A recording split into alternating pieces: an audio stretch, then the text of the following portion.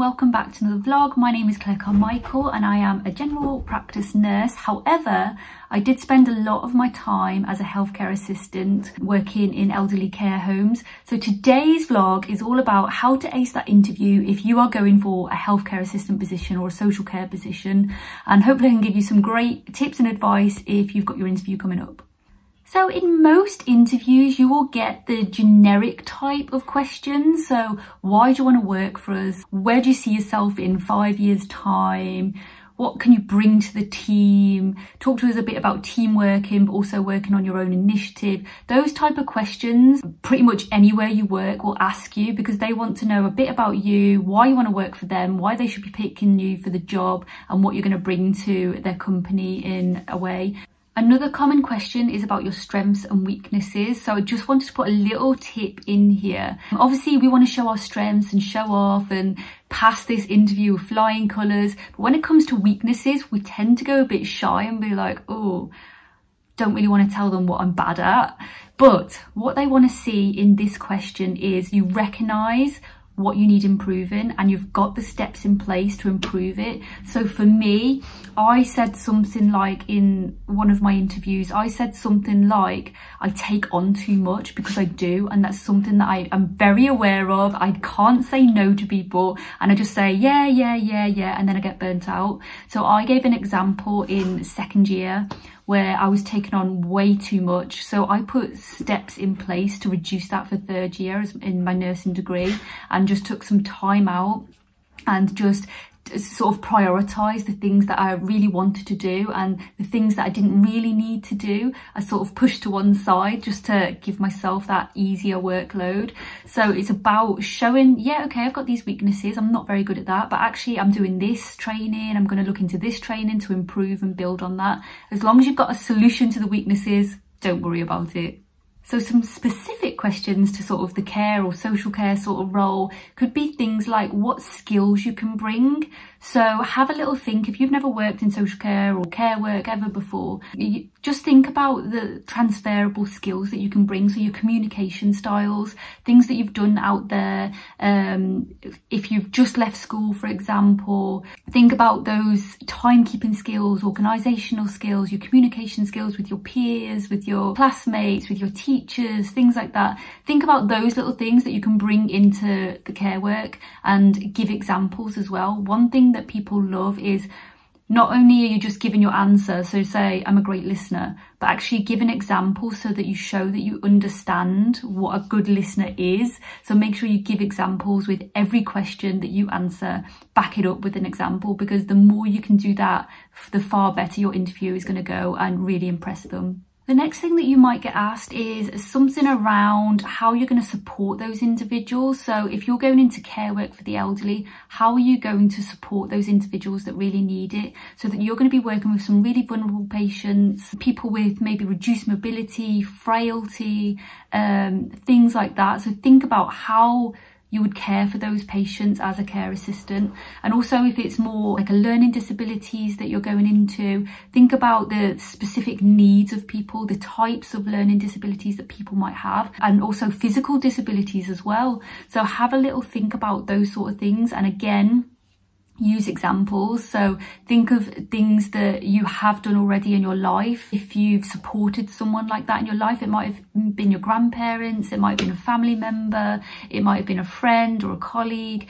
Just use any examples you can. And if you haven't ever had that experience before, try and think about, okay, how would you support that person? How would you put those things in place? So it's really good to research the area that you're going into, just get a lot of information and background on it and how you can best support those people. And also social media is brilliant for that as well. Have a look at some forums, different groups out there on social media. Have a look around and just see what other people have been doing and ask questions.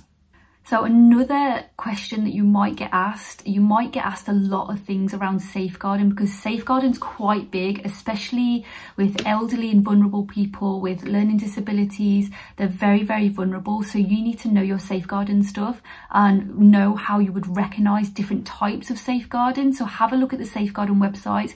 There's loads of different things out there on safeguarding, and just figure out what you would do in that situation. So for example, we had a patient and we suspected that it wasn't like a direct family member, but it was more of a distant family member, but they were the carer for this person, this patient.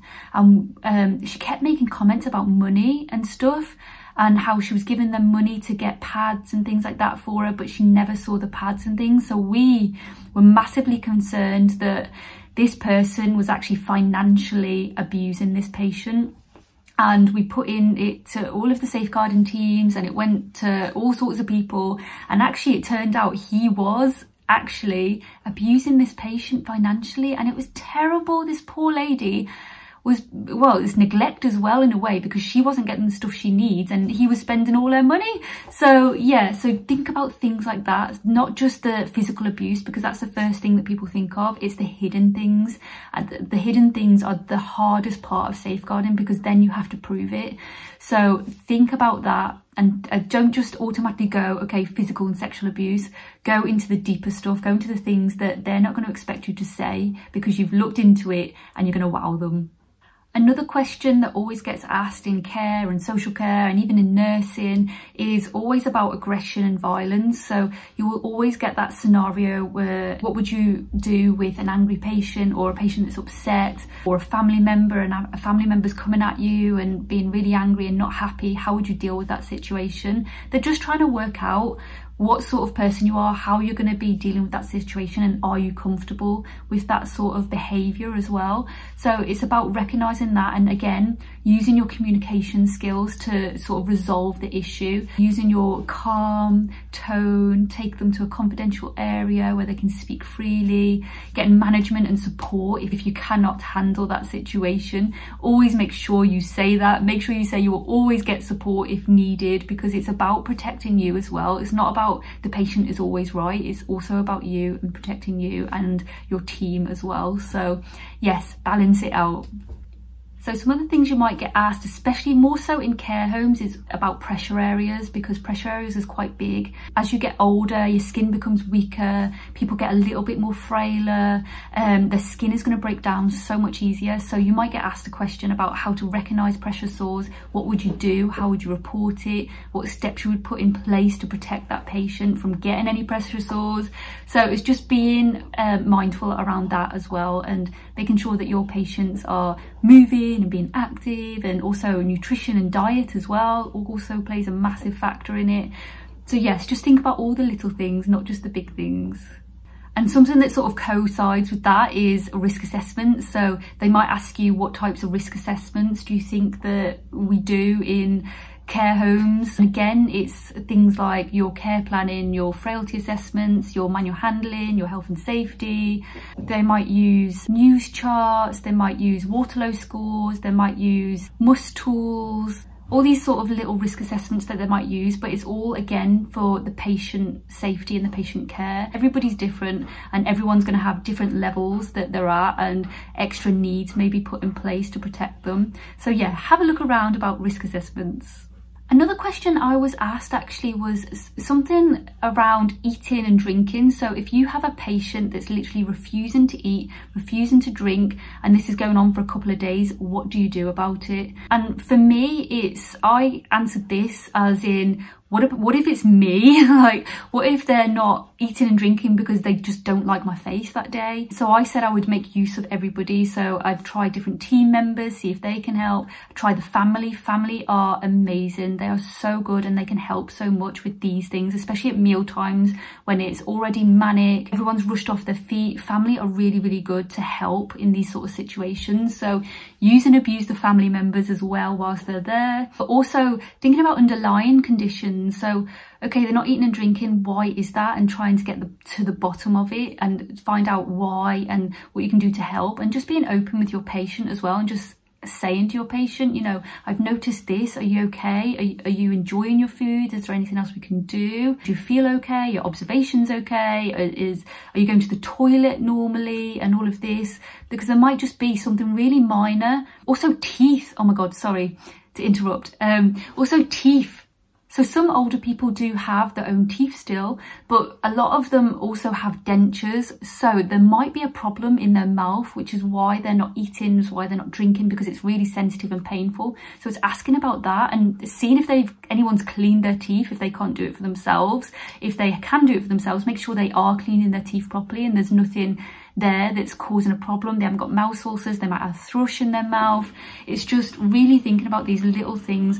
Why isn't this person eating, and getting to the bottom of it so that you can help them and make sure they're safe and eating well and keeping that nutrition and fluids balanced. Another little question that you might get asked is more about teamworking and management as well. So they might say something like, what would happen if you're working with someone and you really don't get on with them and you come to clashes, like another carer or even the management? How would you handle that situation?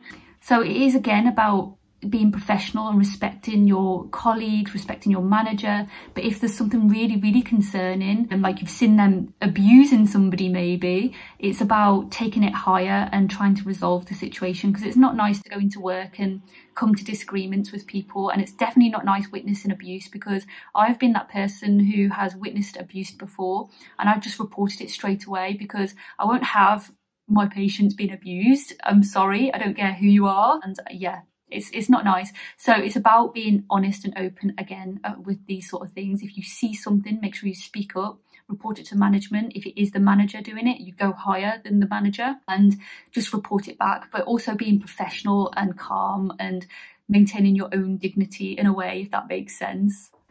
So I think that's everything. I think I've covered everything. If I've missed anything out, I'm really, really sorry. I can only really go on my own experiences and what I had in my interviews and what I've heard from other people as well. So I'm trying to give you as much information as possible for your interviews to best prepare you. But the best thing you can do, honestly, is just relax, shine, show your passion, and just research the area you're going into. You need to know the place that you're going into and working in, and that will just help you so much during the interview if they ask you questions about their trust and their business as well. And also, if there's something that really stands out about them, you can say that in the interview as well. Say, I really actually like the way that you do this, and this just shows, because on your CQC report, for example, look at the CQC report, last tip.